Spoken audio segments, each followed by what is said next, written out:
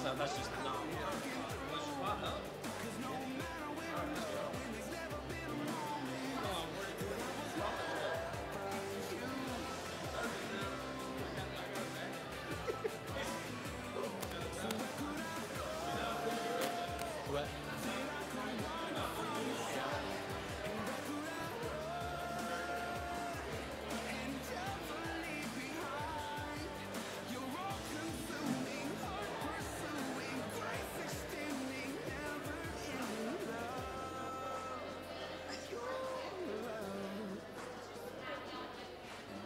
Good morning and welcome to Show Creek Baptist Church on this beautiful Sunday, August the 15th, 2021. If you can, come on in and take a seat. We're going to go ahead and get started this morning with our worship service. As always, we like to kick off the worship service with some church announcements to make sure that you are in the loop and you are in the circle of information of all the wonderful things going on here at Show Creek Baptist Church. Everything can be found in your bulletin. Everything can be found at showcreekbaptist.org. But there are a few things we'd like to go over with you this morning. Before we do that, though, we'd like to recognize all of our guests and visitors who are visiting with us for the first time this morning. We say a special welcome to you and to your family. We have a Connect card for you. It's located in the pew back in front of you. If you'll take that card out, fill it out, and when you leave the sanctuary this morning after this morning's service, you'll find 3 offering boxes on the back wall. Just drop it in one of those offering boxes. We'll have a record of your visit, and we'll be in touch sometime this week, either through email, text message, or phone call to follow up with your visit to see if you have any questions about our church or church family, or if there's a way we can minister to you and to your family. But some church announcements to go over with you this morning to make sure that you are in the loop. Awana kicks off a new year this Wednesday, August the 18th at 6 p.m. If your child is interested in participating, we ask that you will register your child so we can be prepared and ready for a wonderful year. You can register your child today at showcreekbaptist.org, or you can call the church office tomorrow or see Miss Shannon after today's service. It's going to be a wonderful year with Awana, and we're praying for all the wonderful discipleship that will take place in that awesome ministry that we're so blessed to have here at Show Creek Baptist Church. On top of that, Wednesday night dinners will resume this Wednesday, August the 18th at 5:15. More information can be found in your bulletin, including this week's menu. If you would like more information on Show Creek, we invite you to the next Discover Show Creek class, which will be next Sunday, August the 22nd, following the morning service. Lunch will be provided. If you plan to attend, please RSVP by August the 18th, this coming Wednesday, by calling the church office. More information can be found in your bulletin, and we hope that you plan to attend that class. For more information here on Show Creek Baptist Church, mark your calendars because our next Family Sunday will be August the 29th. There will be no child care during the worship service. We'll worship together as one big family, and it's going to be a wonderful Sunday. Mark your calendars now. Every Sunday night in October at 6 p.m. for Fall Revival. It's going to be a wonderful time. Your bulletin will list all the speakers that we have scheduled to be with us. Reaching our community will be our theme, will be our purpose and our focus this year with Fall Revival, and we want it to be on your calendar starting today so that you can make plans to be here. There's a lot more going on here at Show Creek Baptist Church. See today's bulletin or showcreekbaptist.org. Let's all stand this morning. I'll try to keep it short for Rand because I know last week he said it ran over a little bit too long. So Rand, why don't you kick off the service this morning for us? Good morning. Y'all ready to worship this morning? It's a pretty day. I'm happy to be here. Hope y'all done filled up with coffee and you're ready to go. 1, 2, 3, 4.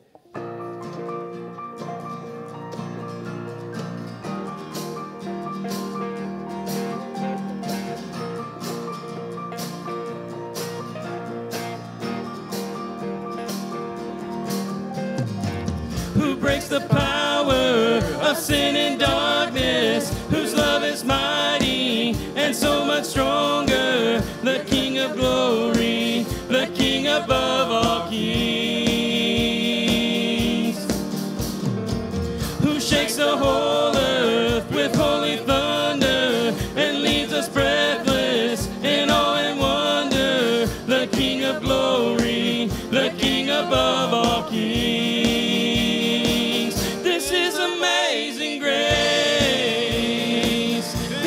unfailing love, that you would take my place, that you would bear my cross, you would lay down your life, that I would be set free. Whoa, Jesus, I sing for all that you've done for me.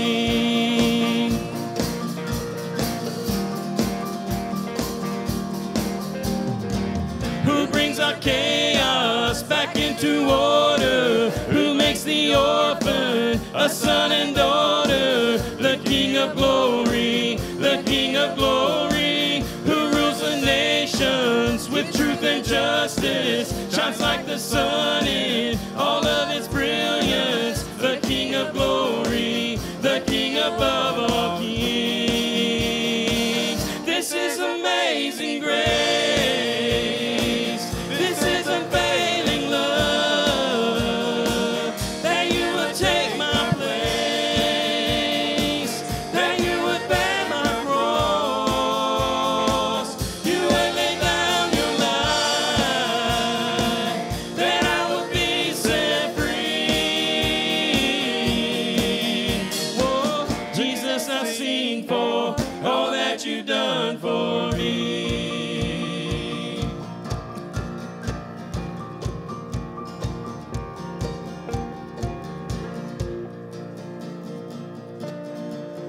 Worthy is the Lamb who was slain. Worthy is the King who conquered the grave. Worthy is the Lamb who was slain. Worthy is the King who conquered the grave. Worthy is the Lamb who was slain. Worthy is the King who conquered the grave. Worthy is the Lamb who was slain. Worthy, worthy, worthy of this is amazing grace. This is unfailing love, that you would take my place, that you would bear my cross, you would lay down your life, that I would be set free. Whoa, Jesus, I sing for all that you've done for me.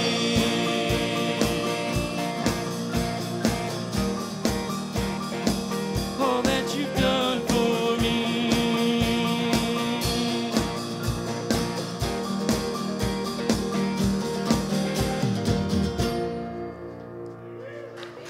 Amen. Aren't you thankful that you can sing about all the things you've done for us, and that He is a faithful God?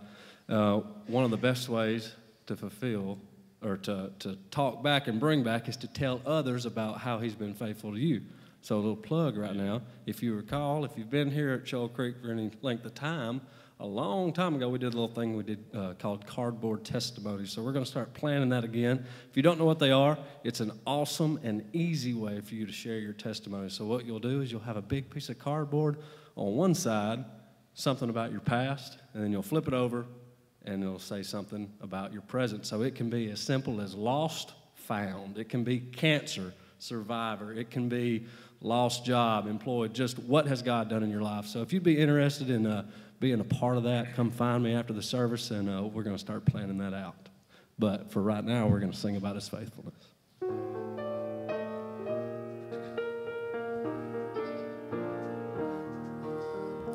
Great is thy faithfulness, O God, my Father. There is no shadow of turning with thee. Thou changest not, thy compassions, they fail not.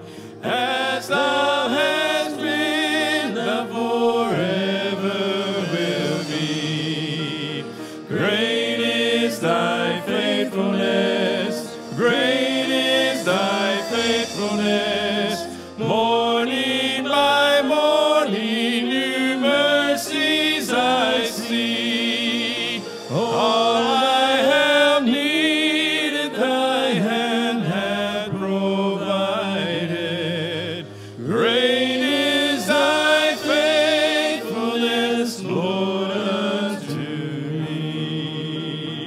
summer and winter, springtime and harvest, sun, moon, and stars in their courses above, join with all nature in manifold witness to thy great faithfulness, mercy, and love.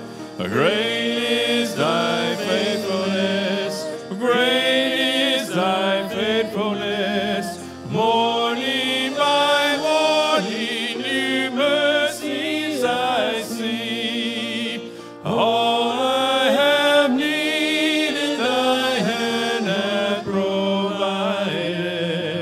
Great is thy faithfulness, Lord, unto me. Pardon for sin and a peace that endureth, thine own dear presence to cheer and to guide, strength for today and bright hope for tomorrow. Blessings all mine with 10,000 beside. Great is thy faithfulness, great is thy faithfulness. Morning by morning, new mercies I see. All I have needed, thy hand hath provided. Great is thy faithfulness, great is thy faithfulness, great is thy faithfulness, Lord, unto me. I can't help but sing that song and think about Lamentations 3:22 and 23. It says, you know, God's loving kindness never ends. Compassions that fail not. They're brand new every morning. I can't imagine that. You know, a brand new every morning. His love for us, his compassion and kindness is brand new. Great is thy faithfulness. You know, I think about how unfaithful we are in our lives. You know, we're always unfaithful to God. I think about Luke 5, when Peter, you know, was in the boat, and Jesus told him to cast his net in the deep parts. Lord, we toiled all night, caught nothing. Jesus didn't say, well, what bait did you use? Or what was the water temperature? Or what was the tide of that night? He didn't say that. He says, cast into the deep. We know that Jesus is sovereign over the fish, because a few days later, he told Peter, he said, go out there and catch him. The first fish you catch, get that coin out of his mouth. What? Ain't no way. No way you can do it. But he did. We're unfaithful to God, but I thank God he is faithful to us, and all every time we count on him, we can rely upon him, we can trust him, because he's always faithful. When peace like a river attendeth my way, when sorrows like sea billows roll, whatever my lot, thou hast taught me to say, it is well,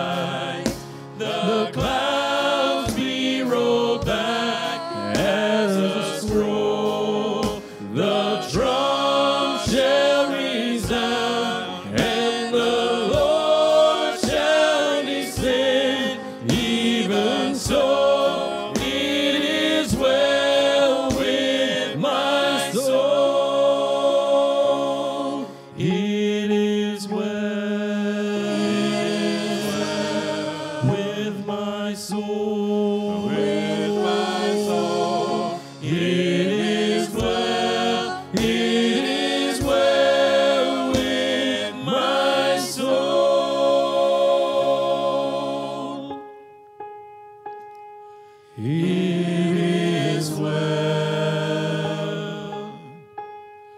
with my soul. It is well. It is well with my soul.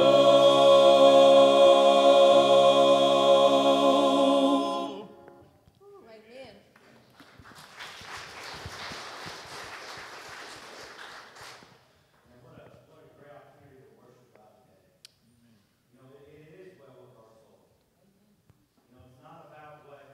What's going on in America.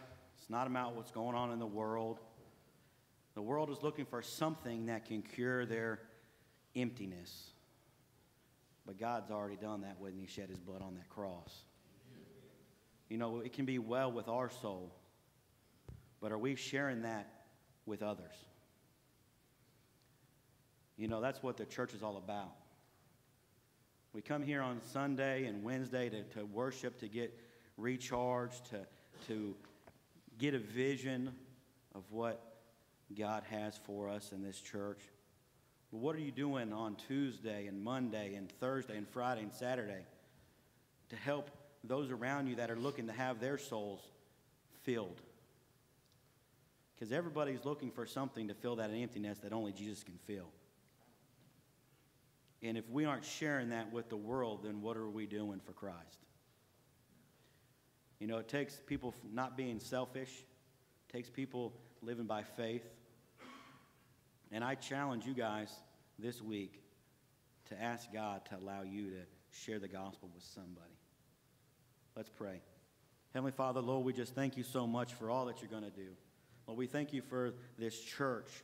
Lord, we thank you for Brother Mahlon and the message that you've laid on his heart to preach. Lord, I pray that today we would just bring glory and honor to you in all that we do. Allow our hearts to be filled, Lord, as it already has through this singing. We pray things in your name. Amen.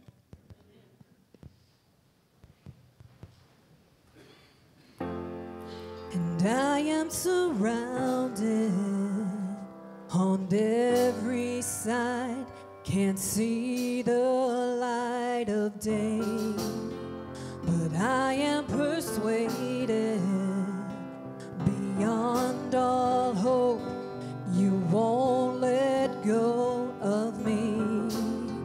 I stake my claim on every word you say. You will not be late, and I will sing through fire and thunder, 'cause you are on my side. I trust you with my life. I know my story, it isn't over, even against all odds. You are a faithful God. You're faithful God.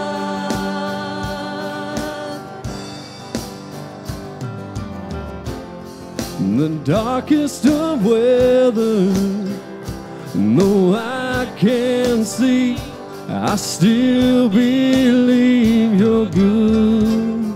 So I'm moving forward through crashing waves. I know I'm safe with you.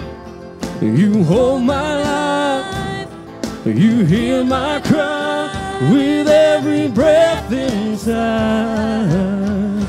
I will sing through fire and thunder, 'cause you are on my side. I trust you with my life. I know my story, it isn't over, even against all odds. Oh, you are a faithful God. That's who you are. Oh, you are a faithful God. I am convinced that your promises will hold together, and I will dwell in the hope of your love forever. I am convinced that your promises will hold together, and I will dwell in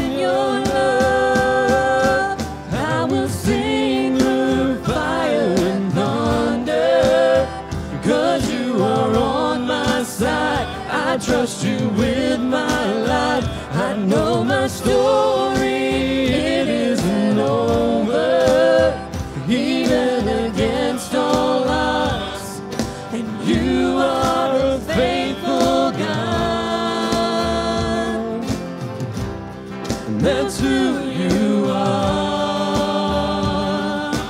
You are a faithful God.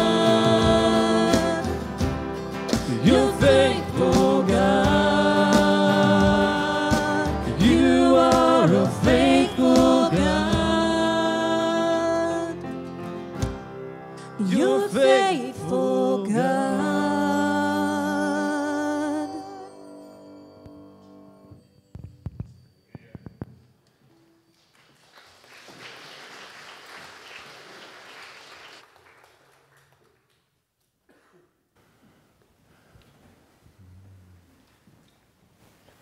All right, well, good morning, Show Creek.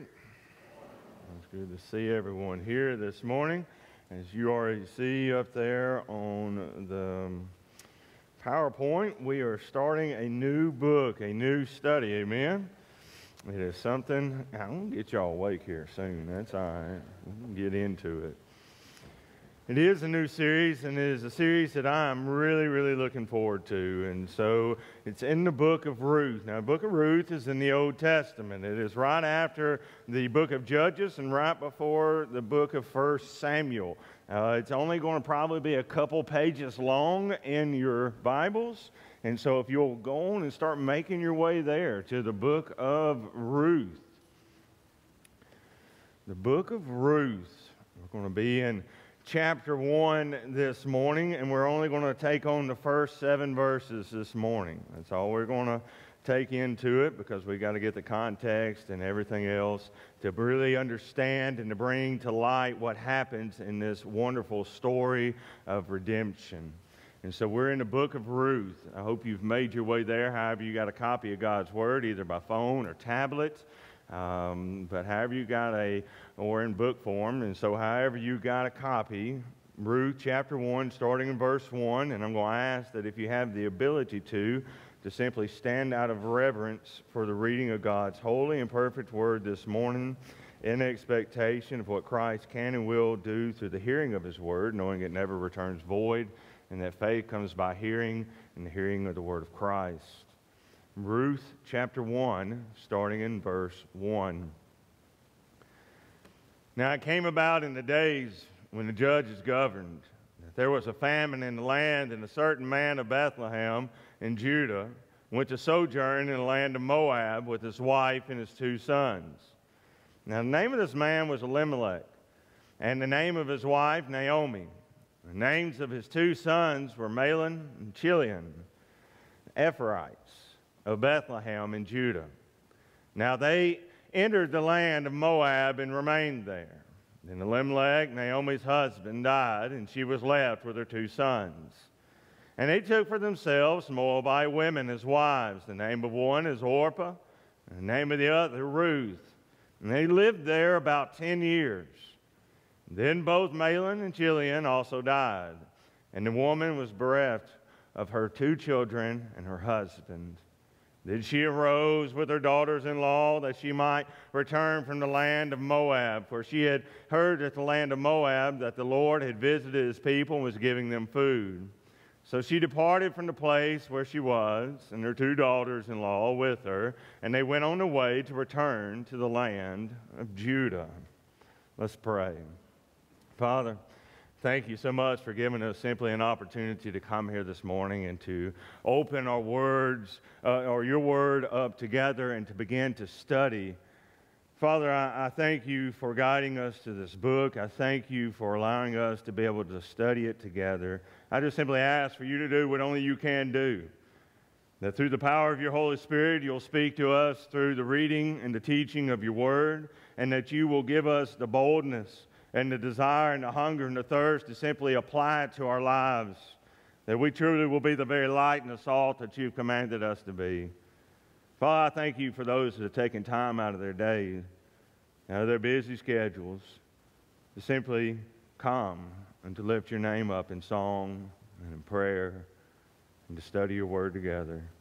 And it's in Jesus' name we pray. Amen. You may be seated.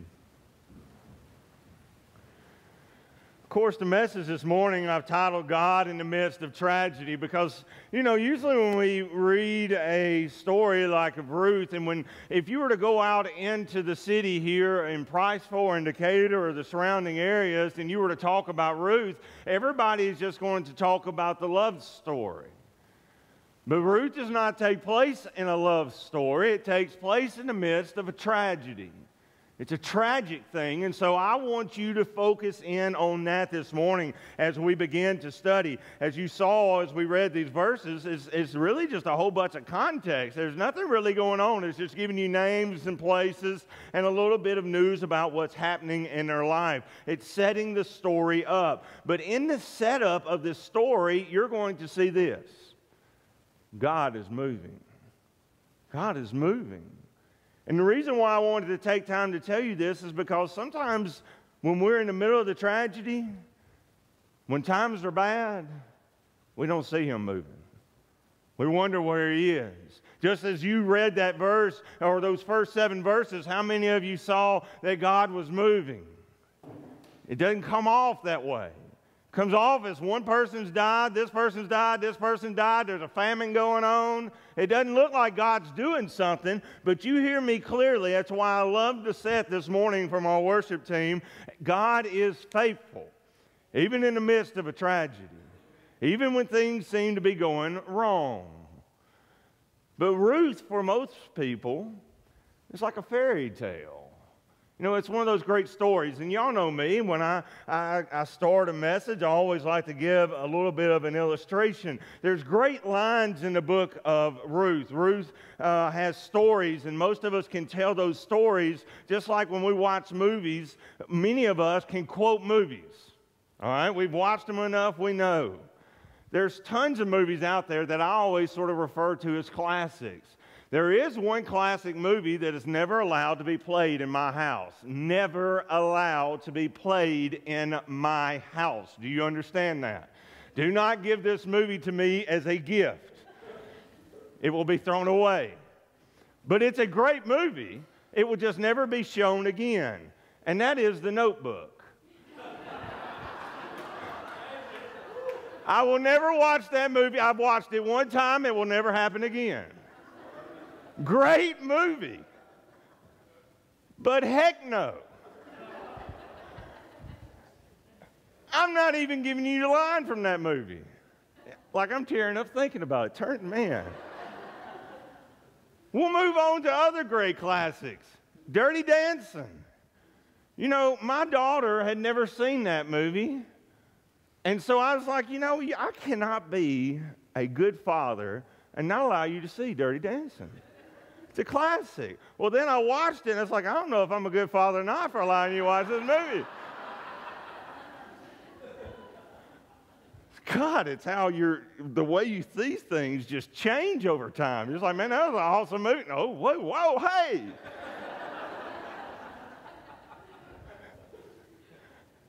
God. But there's lines in it like this. Nobody puts baby in a corner. That's awesome. It's a line that's just there, and I think about it, and I use it a lot. And I'll say it to get a laugh out of my wife or some friends. There's other movies that have great one-lines that everybody knows, like Jerry Maguire. And I'm not talking about Show Me the Money. It's not what I'm talking about. It's the one where they're after all the mess-ups in his life and things have been sort of going bad and things are starting to make a turnaround in his life, that he comes up to his wife, and in that sad moment where he says, "You complete me." And I just love her response. She just says, "Shut up." You had me at hello. God, it's good. It's a good one line. Of course, there's movies like A Few Good Men that is just filled with one-liners. You can't handle the truth. It's probably one of the best roles of Jack Nicholson in his life, even though he's had tons of them. It's just a great movie because there you have Hanks or Tom Cruise asking, "I want the truth," and he says, "You can't handle it." And then, of course, I have to end with a sports movie. Hoosiers. I was talking to somebody about this the other day. I love that movie. It's one of those that when it comes on, I don't turn it off. I've seen it 1,000 times, and I'll just keep watching it. And one of my favorite parts is where the coach is about to be run out of town, and they call a town meeting, and they're going to vote him out. They're going to have somebody volunteer to coach, and they're going to toss the season up as a loss. And here comes the all-star player. Everybody wanted him to play. He's this great, wonderful basketball player, and he walks in and says, "I'm going to play." And, of course, the whole town erupts in cheer because they assume because the bad coach is leaving. But then he says, "But I won't play if he don't coach." And then they're stuck. What are they going to do? They got to have the star player. And he stood up for the coach. It's just one of those heartwarming things. Fairy tales are this way. Y'all can think of tons of fairy tales, and you know all the lines. You know all the parts of it. You've heard it time and time again. And many of us think of Ruth this way. It's a fairy tale. It's a wonderful love story. And the reason why we think of it that way, and we think of it as a fairy tale, because there are a lot of similarities to these fairy tale stories, to these heartwarming stories, these classic movies. There's a lot of similarities. Like most fairy tales, how do they always begin? Anybody want to take a wild guess? Once upon a time. That's how you assume a fairy tale will start. Well, how does the book of Ruth start? It says, "Now came about in the days of the judges governed." That's similar. It's close. And in this fairy tale, what do you find? You find a bitter, broken down mother-in-law. You find a desperate situation. You find tragedy. You find romance. You find a climactic moment. Is Boaz going to be able to redeem Ruth or not be able to redeem Ruth? Is it going to be the other man that ends up getting Ruth? And we're all sitting there on pins and needles, and then all of a sudden Boaz is the one. I hate to ruin the story for you if you've never read Ruth. But Boaz ends up getting the girl, and everybody does what? Oh, it's great. That's it. And it's happily ever after. And so we liken Ruth to a fairy tale, but y'all, there's nothing further from the truth on that. This is also a type of story that could truly come out of modern day Hollywood. It's extremely relevant. It's extremely contemporary. I mean, I sometimes wonder why Hollywood hadn't already redone this movie multiple times, especially now in our current culture. Because in this book, you're going to find immigrants. You're going to find immigrants struggling. Then you're going to find a male-dominated society. And in the midst of this male-dominated society, you're going to find a heroine. She is going to be a hard-working woman, a champion among women. And she's going to rise up in power and authority, and it's a great, heartwarming story. And so I'm sort of surprised that we hadn't seen it yet. But here's the truth when it comes to the story of Ruth. Ruth is no fairy tale. It's just simply not. This is not a make-believe story. This is a historical fact. There is a reason why it is in the Bible. And it's not in the Bible because God just wants you to have a good love story to read. It's not there to make you have this wonderful feel-good story about it. No, it is simply to remind you that God is faithful at all times. And even in the darkest of moments, He is working through. But it's also going to tell you how some of the key characters come about in the history of Scripture. Are you aware that Ruth is the great-grandmother of King David? King David's name is mentioned more in the Bible than anybody's name, including Jesus. And his great-grandmother is Ruth. And so we start to understand how this great character of King David comes about because of her. And of course, David is in the lineage of Christ. And you see Ruth mentioned specifically in the lineage of Jesus Christ. She's in the Old Testament and in the New Testament. So do not read this story and do not start this study of the book of Ruth thinking, what a wonderful fairy tale. Because it's not. It's not a fairy tale. This is a historical fact. This is what happened. This is how David comes about, who is eventually going to be one of the greatest kings of Israel's history, and both will be in the lineage of Jesus Christ, our Savior. And so the first thing we have to do is we've got to get the historical context. We've got to understand the background. There's no way to understand the Bible if you do not understand the context. You have to have the context. The context is king of everything. Luckily for us is that it tells us everything we need to know right here in our passage. See, a lot of us think when we think of the story of Ruth and we start picturing it in our head, what does this look like? We picture Bethlehem. And how do you always picture Bethlehem? Nice rural country village. It's like Mayberry, y'all. What a better place for a love story. You know, this is no different than Lifetime movies, or what's the other one? Hallmark. Oh, my God. And so it's just that scene. It's just set up, and it's going to play out that way. But nothing could be further from the truth. Bethlehem was not Mayberry. It was not a nice and wonderful place and a happy little place. That's not the case at all. This happens in one of the darkest moments in all of Israel's history. But most of us miss it when we read chapter 1 and we just begin starting it. Look at verse 1. Verse 1 tells you basically everything. Now it came about in the days when the judges governed that there was a famine in the land. And a certain man of Bethlehem in Judah went to sojourn in the land of Moab with his wife and his 2 sons. Verse 1 sets up the context perfectly. The problem is you got to have some Bible knowledge to know what they're talking about.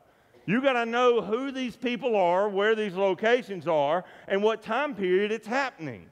But it tells you all of it, everything you need to know, in verse 1. Verse 1, the first thing it says, in the days when the judges governed. Now, when we think of judges, we're thinking of mighty Samson. We're thinking of Gideon. We're thinking of all these great judges mentioned in our Bible. But you need to understand the time of judges was horrible. It truly is the darkest moment in Israel's history. What you'll see, and I'll give you a brief synopsis real quick of Judges. God's people are now in the promised land. Joshua has led them in. They've divided up the promised land into the 12 tribes of Israel, and each one of them is governing their own little sections. And God says, all right, now I've got a set of rules. Don't be intermediate marrying with everybody and taking their gods. Just you stay faithful to me, and I'm going to be faithful to you. That's basically what he says in a nutshell. And what did the people do? They were not faithful. They began to fall away. And in the book of Judges, you'll see a phrase repeated at the end of almost every chapter. They did what was right in their own eyes. They did what was right in their own eyes. What they thought was good. And every time they do what was right in their own eyes, they'd fall and they'd mess up. And God would have to bring a famine. He would bring enemies. He would allow dark things to happen to the people so that they would be brokenhearted enough to repent and come back to Him. Now, a lot of people want to get upset about that. They say, oh, no, a loving God would never do such a thing. That's hogwash.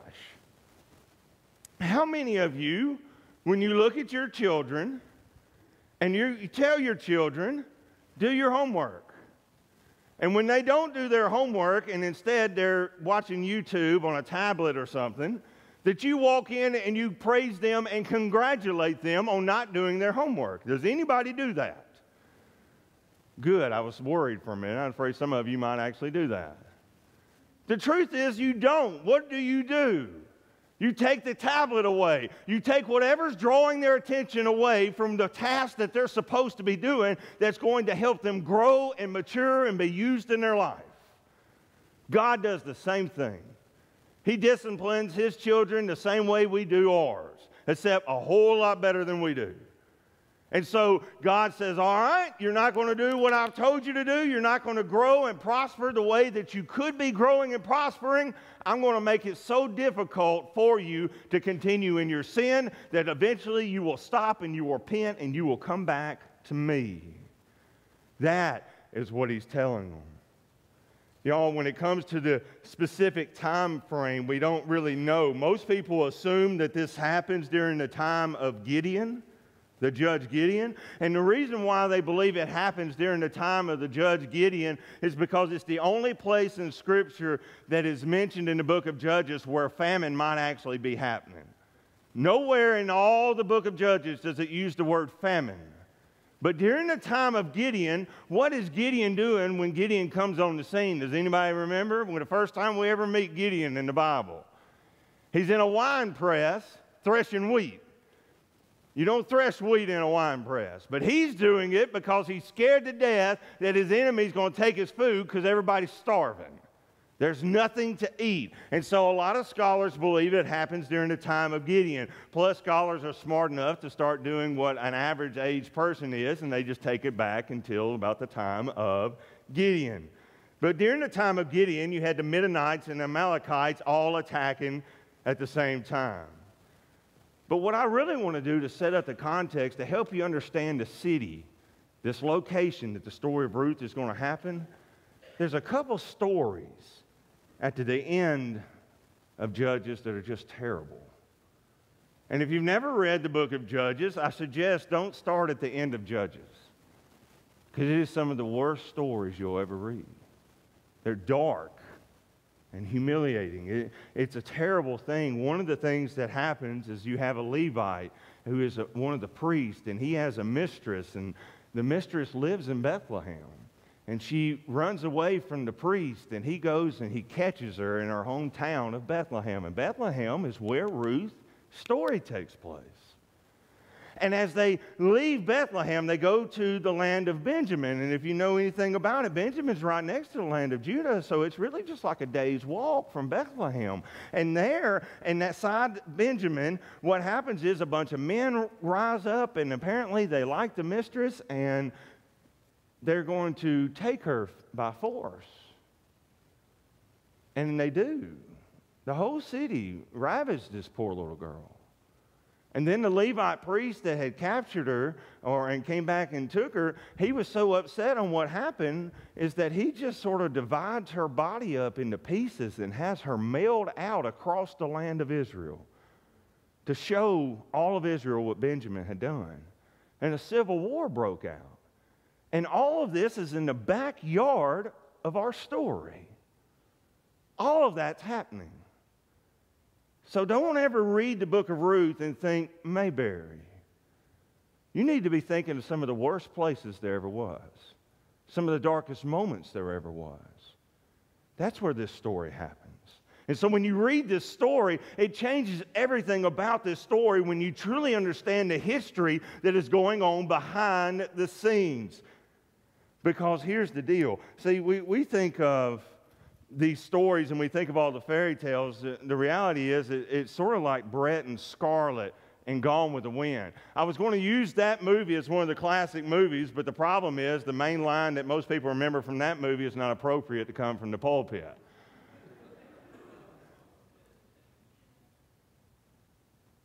There's a horrible war going on. Rape, murder, tragedy. That's the story in the setting of Ruth.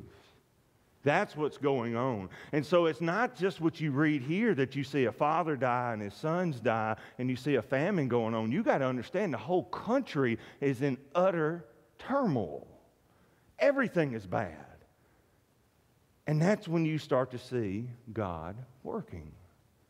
He is doing something. Y'all, that's one of the things I love about the story of Ruth is that it becomes absolutely clear how God works even in the darkest moments of our lives. And that's why I'm excited about this study going through Ruth, because in the darkest moments of our life, we see God shining more than ever. We see His faithfulness more than ever. And so the first thing I want to bring to you, point-wise, out of this study, or this first section of chapter 1, is this. The grass is not always greener on the other side. Now hear me close and hear me clear. The grass is not always greener on the other side. That's the thing that you're going to need to take away first off right here in the text. The grass is not always going to be greener on the other side. So let's jump in and see exactly what I'm trying to talk about here and why I'm bringing this point out to you. Again, verse 1, it says, "Now it came about in the days when the judges governed, there was a famine in the land. A certain man of Bethlehem in Judah went to sojourn in the land of Moab with his wife and his 2 sons."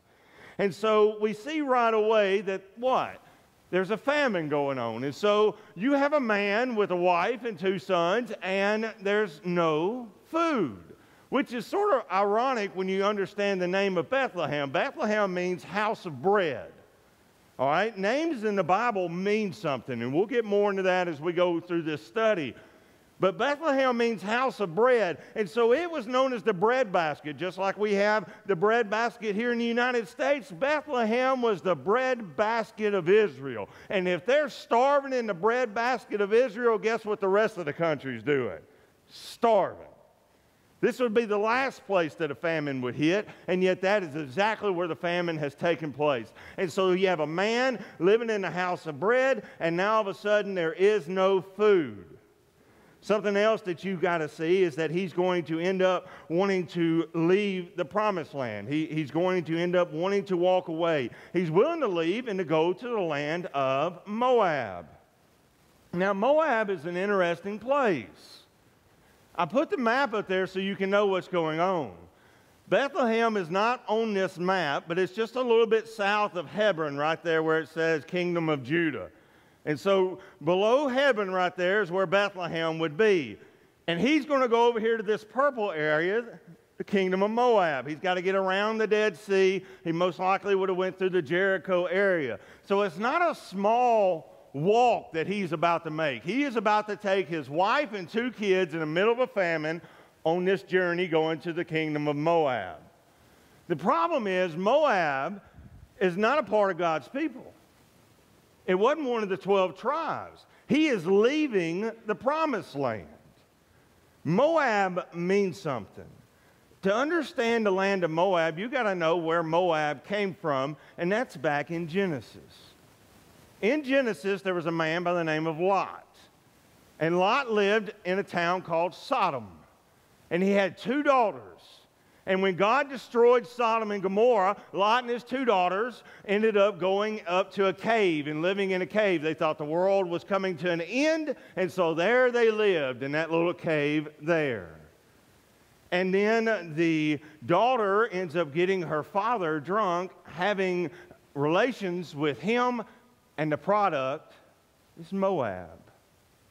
They actually named the son Moab. Now, all names mean something in Scripture. If Esau means hairy, and of course it says when Esau was born, he was covered in red hair. Jacob was holding the heel of Esau when he was born. They were twins, and so they called him heel grasper or supplanter, which is what Jacob means. When it comes to Moab, do y'all know what Moab means? From the father. Well, that's literal. And so when they ask you, who's your baby daddy, he says, well, the daddy's the baby daddy. That's what it is.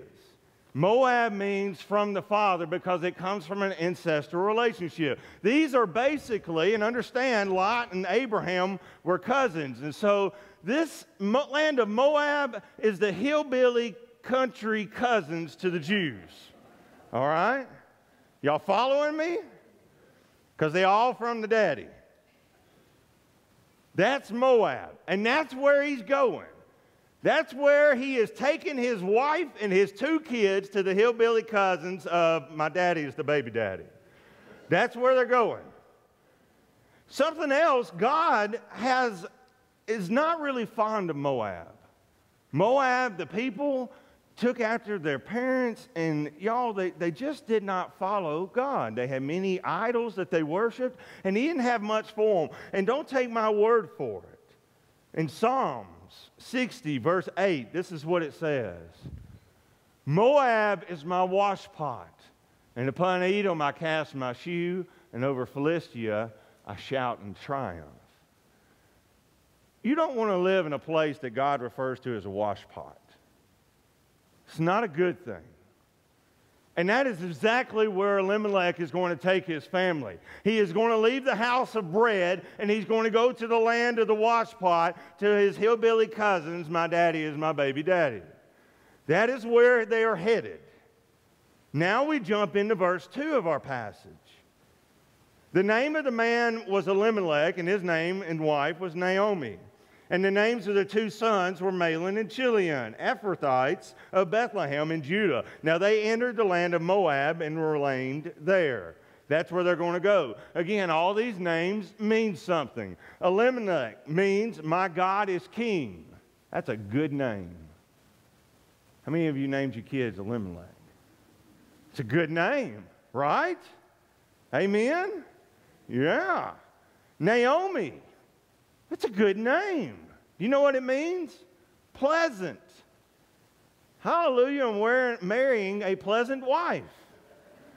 So Elimelech's got it good. He's got, God is my king, and I've got a pleasant wife. That is what we see here. Now, those two names are awesome. It seems like a wonderful couple. Then it comes to their sons. Their sons' names rhyme a little bit because their names mean similar things. One of their sons' names, the oldest, was Mahlon. I don't know if you know a Mahlon.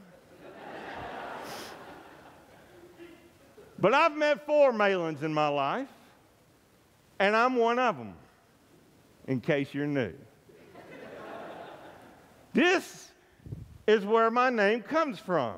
I have a biblical name, but most people don't know that I have a biblical name because it's only mentioned twice in all the Bible, chapter 1 of Ruth and the last chapter 4 of Ruth. Only places you'll ever see Mahlon mentioned. Does anybody want to take a wild guess what my name means? Weak and sickly.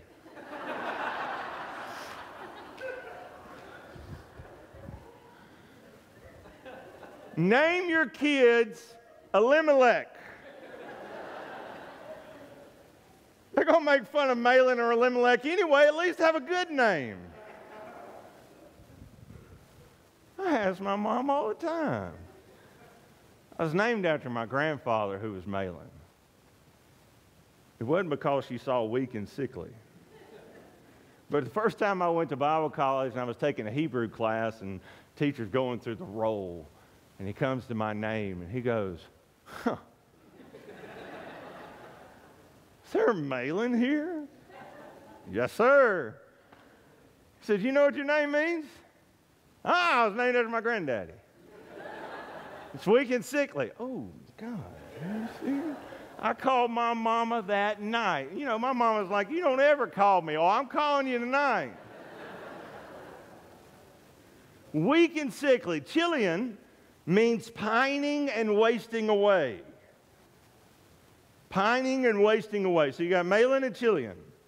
Those are the two sons. And so you've got Elimelech and Naomi, my God is my king, pleasant. And they have 2 sons, and both of them are weak and sickly. Both of them are pining and wasting away. They're referred to here as Ephrathites, which simply means this. They were of the upper echelon of Bethlehem. They're the founding family of Bethlehem. They're one of them. They're important people. That's what it's pointing to there, is that they're one of the important people of Bethlehem. That's going to come and become really important later on in this story. That this isn't just some odd family in Bethlehem. These are bigwigs. This is people that people know because they're some of the most important people in this area. But the picture is starting to be painted for us. We're starting to understand why Elimelech does what he does, right? He's got a wife, and he's got 2 sons. And both of the sons ain't in that great a shape. Both of them are pretty weak. Both of them are a little sickly. And there's a massive famine going on, and you're in the midst of an area where there's rape, there's all kinds of brutal war going on. This is not a good place. And so he looks at the land of Washpot, Moab, and says, that grass is greener. I'm taking my family there. And on the onset of reading this story, y'all, this seems to be like a rational decision. If you're going to be taking care of these two sickly kids and you've got a wife, there's no food, what are you going to do? You go to Moab.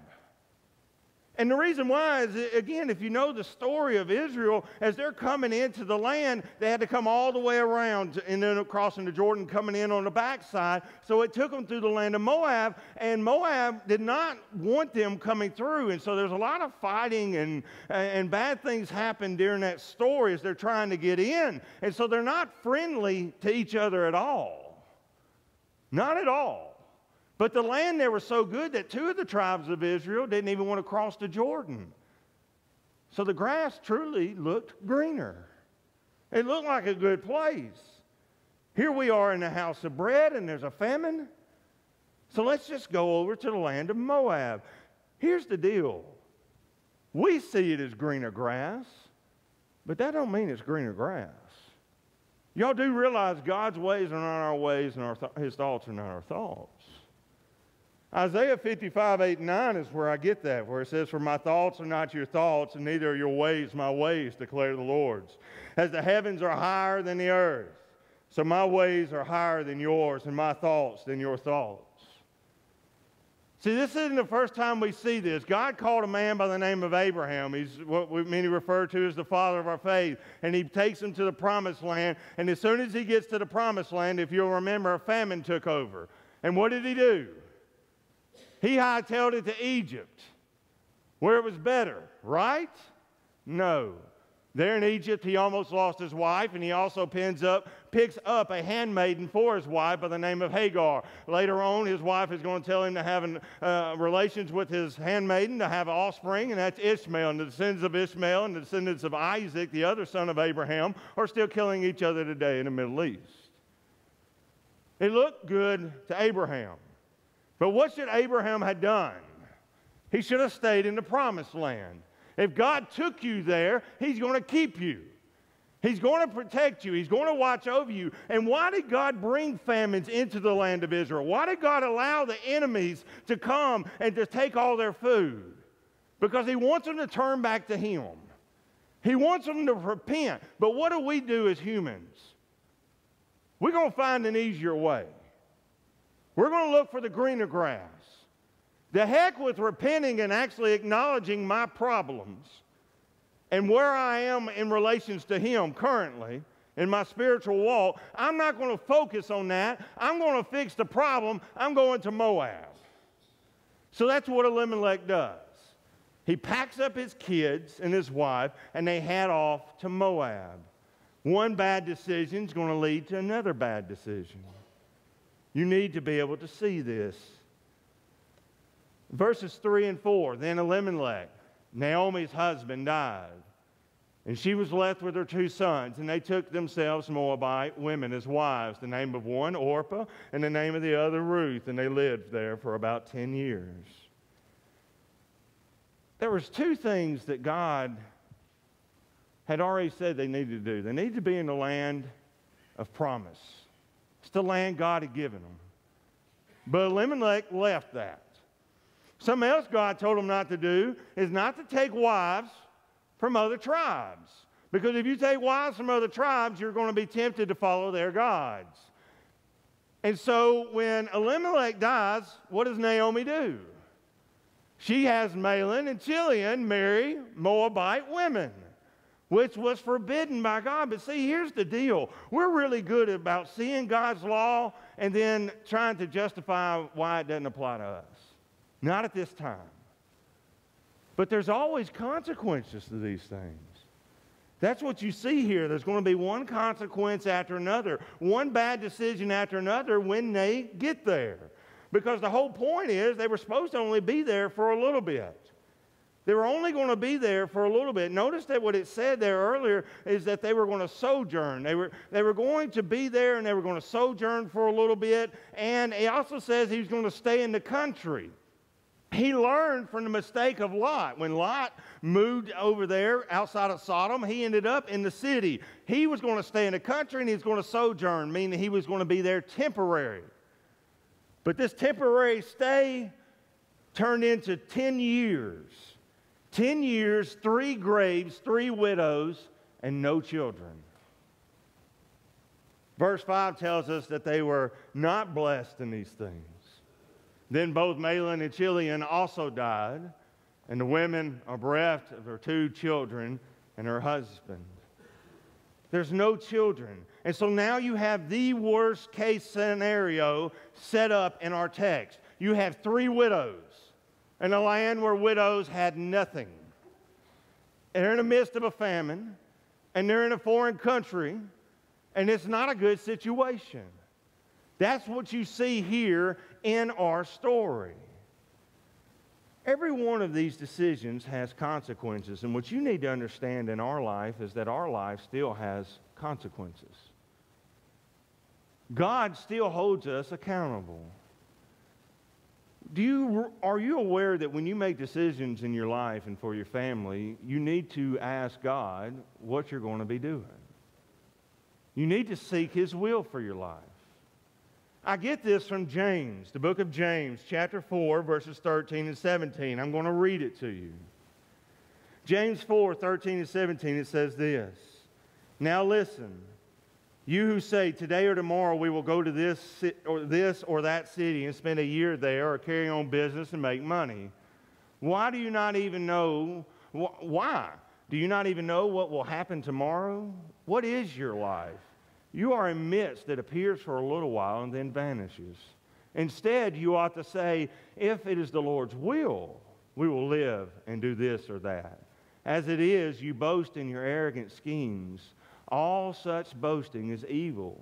If anyone then knows the good they ought to do and doesn't do it, it is sin for them.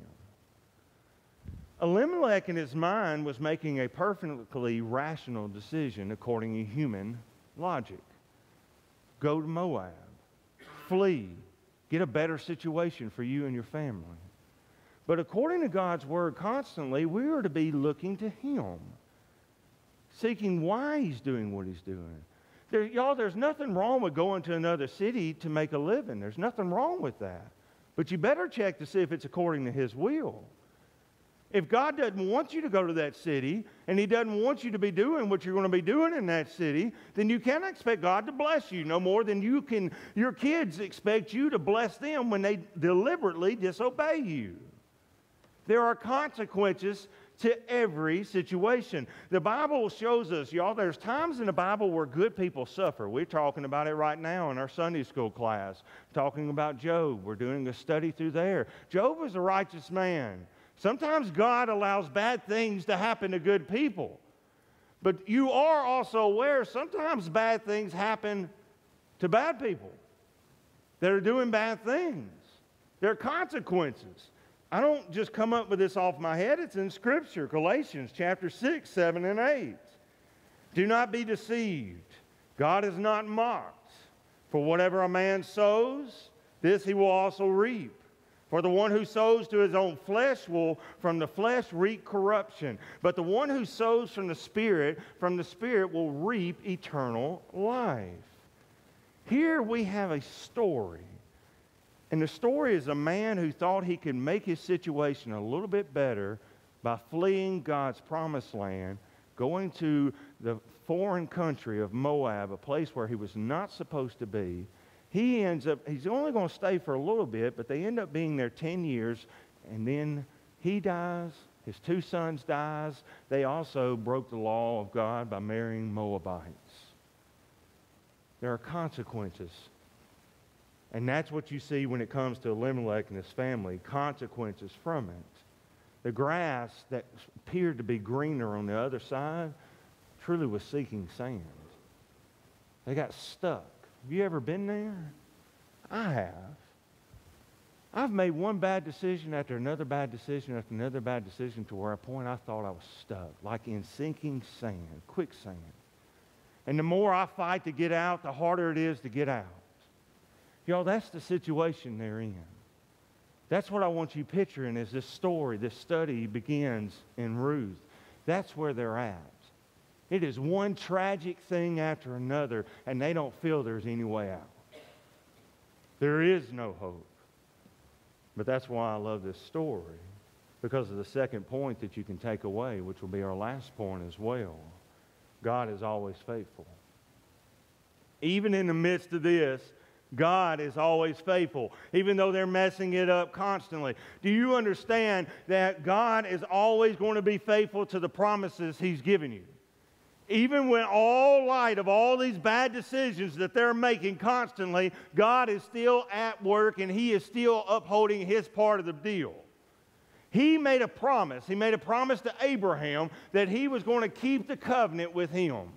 Do y'all remember the story of the covenant of Abraham? It's a huge one, because that's why God is going to be faithful to these people. Because if you're like me and I read this story and I read through Judges all the horrible things that the God's people were doing in Judges, all the horrible mistakes that Elimelech, who said he was his God is his king, but he ain't living like God is his king, and you see one mistake after another, and you ask, why in the world would God put up with these people? Why would He do it? Because He's a God of faith. He's a faithful God. He's a God that is just, and He's going to uphold His promises. In Genesis chapter 15, 12 through 21, we see the covenant of Abraham, which is still on all of us. Now when the sun was going down, a deep sleep fell upon Abram, and behold, horror and a great darkness fell upon him. And it came to pass, when the sun went down and it was dark, and behold, there appeared a smoking oven and a burning torch, and it passed between two pieces. And on the same day the Lord made a covenant with Abraham, saying, to your descendants I have given this land, from the river of Egypt to the river Euphrates. It's the covenant of Abraham. And if you don't know anything about Old Testament covenants, what they would do is they'd take animals and they'd cut the animals in two, and they would draw the two halves of the animals apart, and you'd have all these severed animals right here. And of course, the blood, the entrails, all the nasty stuff right here in the middle, as they've separated these two pieces of these animals. And what you would do if you made a covenant with someone, you would divide the animals, spread them out, you'd take them by their hand, and you would walk through the entrails, through all the blood and the muck together. And that's the sign is this: if one of them breaks that covenant, they're going to be that animal. That's what the picture is. If one of us break this, it's a blood oath that if I fail you, you are allowed to do this to me. That's the symbol of it. Who walked through Abraham's covenant? There you just see it. Abraham's asleep, y'all, and he's watching it.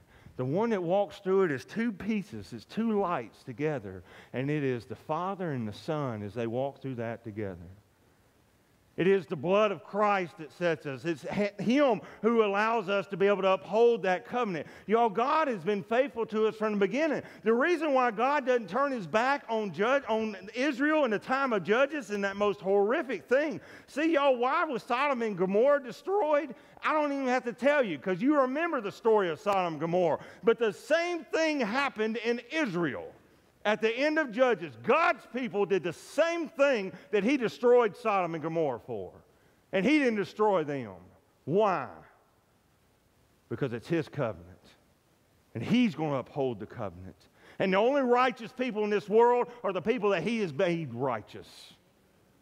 It's through the blood of Christ and Christ alone. He's the one that upholds it. And so here we see all these horrible things happening, but yet God is being faithful all through it, because we serve a faithful God. Even in the darkest of moments, He's still working. And some of you are thinking right now, no, show me where He's working. I'll be happy to show you.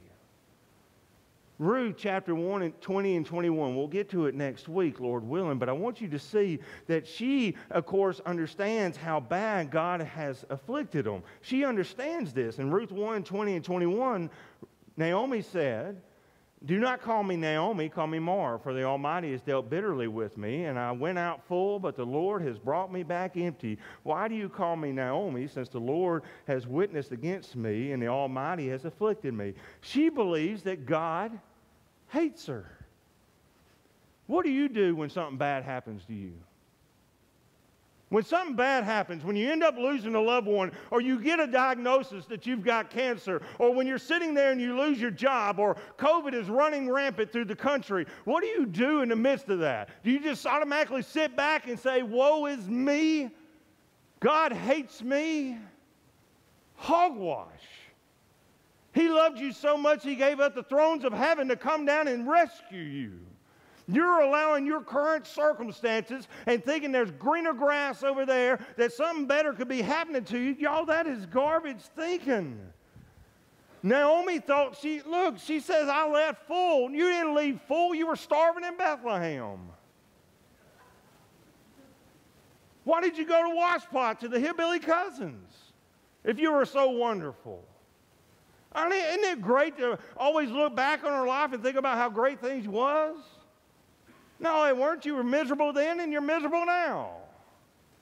The truth is that we find our hope, our love, our joy, everything in Christ.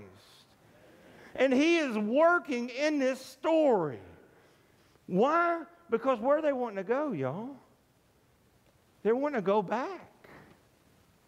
Because God has shown favor again. See, He has the same pattern. If you would simply recognize your sin and repent, what does He do? Scripture says He's faithful and just to forgive us and wash us and cleanse us of all unrighteousness. If we would just simply repent and not try to reason in our own way how I can get out of this. No, go back to Him. Romans 8:28 is true. And we know now that all things work together for those who love God and those who are called according to His purpose. Man, have I ever seen that verse printed somewhere. People post it all the time. We know that all things, y'all know what all things means? All things. That's good and bad stuff. If you believe God's blessing you in the good times, He's still blessing you in the bad times too. I serve a God that works in the midst of tragedy. He will never leave me. He will never forsake me. He is not going to abandon me. Not in the darkest of hours. That's when He's doing some of His greatest of work. So in all things, and it's for those that what? Who love God and are actually seeking to do His will. Called according to His purpose. Do not sit there and be outright disobeying God and then also not seeking His will in anything and assume that God's just going to bless you and your socks off. That is not how it is. He's going to make you so stinking miserable He can get you back to the place where He will bless your socks off. That's the point. He's always doing good, and He does it here too. Ruth 1:6 in our passage, it says, Then she arose with her daughters-in-law that they might return to the land of Moab, for she had heard in the land of Moab the Lord had visited His people and is giving them food. So Elimelech takes his 2 sickly kids and his wife. They leave. They go to the hillbilly cousins. They're there, and they take Moabite wives. God kills Elimelech, and He allows Mahlon and Chilion to die as well. And in the midst of the 10 years, all of this time in Moab, God finally shines back on Israel. The land of the house of bread of Bethlehem has bread again because God is faithful. And what He's going to do is He's going to draw Naomi and these 2 Moabites back. But of course, there's more to this story than this. This is just a setup, y'all. This is just a context. And if you can't tell by now I'm excited about this story, there ain't nothing I can do for you. I love the story of Ruth because you have the darkest moment in Israel's history. You have a dark, horrible moment in the life of this family. The father and 2 sons are dead. Y'all, it looks hopeless. But God's working. And God's doing something. And even though they don't see it, God is truly working in the midst of this tragedy. And one of the sweetest and greatest love stories that was ever told happened in the darkest of moments. Some of you right now are in dark moments of your life and you're thinking there ain't no way out. You're in your sinking sand. I can promise you something. God's working. It's simply on us to hit our knees and to figure out how and where and why He's working. Maybe you don't know Christ the way I know Him. And if you don't, just simply put your faith in Christ. Y'all, in my life, I have lived some horrible moments. Y'all, most of you know my story. I was a raging alcoholic for years, and I've spent years of my life in rehab. And God not only restored my marriage, but He restored my life. And I've been serving Him now faithfully as a pastor for over 10 plus years. And I love teaching Him. And I love what God's doing in my life. But I wouldn't take back any of those dark moments, as miserable as they were, because it was in those dark moments that He showed me who I truly was and who He truly is. And what you're going to see in this story is that these dark, horrible moments, every one of them has a purpose. And I have a God that has a purpose for my life, and you have a God that has a purpose for your life. You might be in seeking sand right now. You may have been seeking greener grass in the land of Moab. Go back to the house of bread. Go back to Bethlehem. Get back to the promised land where He wants you. And seek Christ. Repent of the sins that are in your life. And let God start doing the work that He said He was going to do in your heart. Stop running and get back to Him. Let's pray. Father,